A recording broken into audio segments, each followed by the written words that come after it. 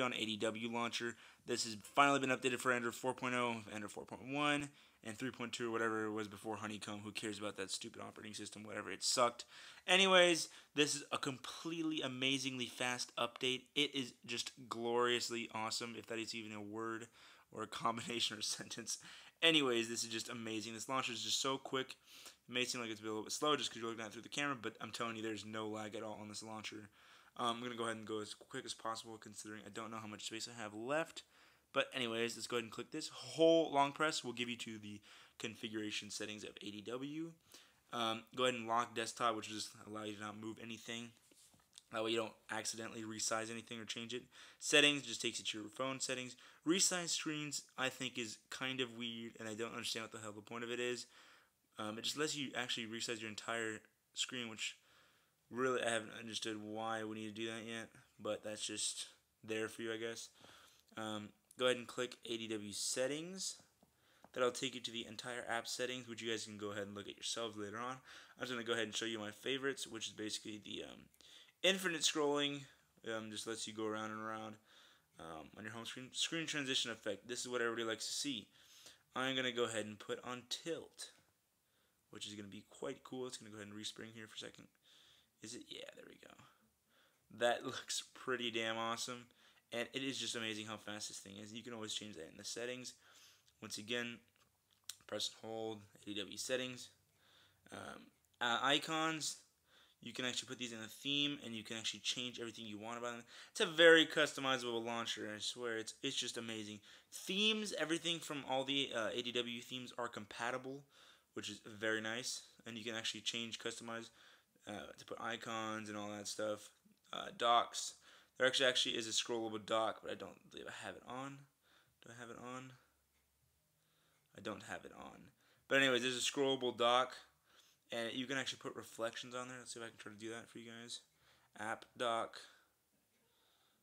dock style. I have it on. Let's see, where is it at? Reflections, which is pretty cool. Auto scroll. I don't know what happened to my well, you just have to figure it out yourself.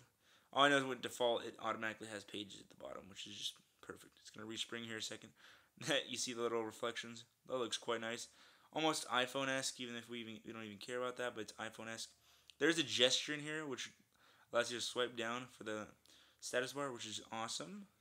Also, if you click the menu button, it will also take you to the settings of ADW. If you click, let's see, go ahead and go to gestures. You can go ahead and customize this. For example, if you swipe up, or swipe up, you can actually make it over an app, I believe. Yeah, there we go, open app. And it's going to open a list. Let's go up, open calculator. Let's go ahead and go back. And there you go, it opens up the calculator, which is fantastic. This is quite an amazing launcher, as you can see so far. Go ahead and go back into the settings. We're going to go ahead and go to themes, even though it's the same thing as before. I'm going to go to app drawer. This will let you change the app drawer. I have it set to vertical new, which is great. It just lets you scroll really fast up and down your apps. It's really snappy. Of course, if you get EX, ADW EX, you get a bunch more, which is cool also, especially for a home screen transition. You get also a bunch more. I'm going to show you that real quick, what that looks like. Just the app drawer. It is just flying down this. This is amazing. I don't even have that many apps, but still, it's just flying. One thing I do miss is that you can't actually add widgets from here. There might be a setting for that, but I'm pretty sure there's not. The way you add widgets is you long press, like on the old version of Android, and you just slide over, and you'll see your widgets right there, and along with shortcuts and folders. You can go ahead and add widgets. This is going to show you all your widgets. If you switch to the right, you can go ahead and see all your widgets. It'll load them up real quick. Otherwise, you can just go ahead and click clock or whatever you want, and it'll show you what it looks like. For example, let's see if we click Facebook. There will be two little icons or little widgets, which you can go ahead and drag, but nobody really cares about Facebook, so that's just great. Let's go ahead and do Flipboard. Flipboard, always everybody loves Flipboard.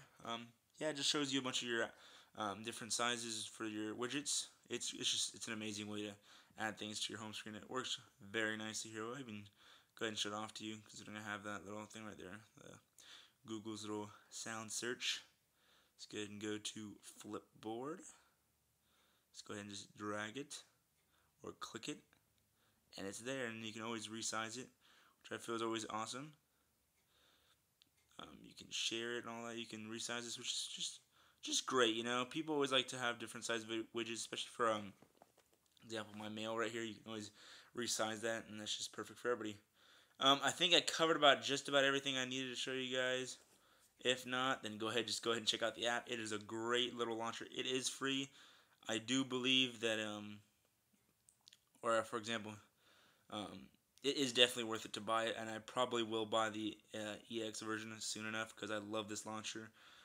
Yeah, thanks for watching. I hope you guys subscribe, and I hope you guys like the video.